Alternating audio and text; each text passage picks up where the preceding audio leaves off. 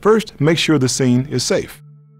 Okay, the scene is safe. Then tap and shout to see if the victim responds. Are you okay? Are you all right? If the victim does not respond, yell for help. Help! Someone help!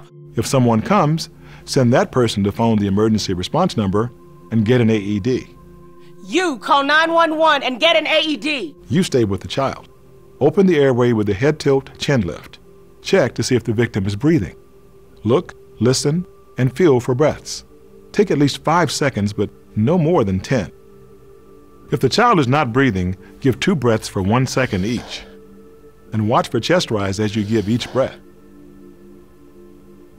Quickly move or remove all clothes from the front of the chest that will get in the way of doing compressions and using an AED. 5, 6, 7, 8. Give 30 compressions at a rate of 100 per minute, 13, 14, then give 2 breaths 15, 16, and repeat 17, for a total of 18, 5 19, sets. 20, 21, 22, 23, 24, 25, Push hard 26, and push 27, fast. 28, 29, 30.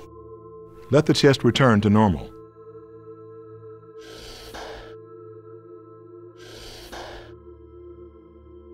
One, 2, 3, 4, 5, 6, 7, 8.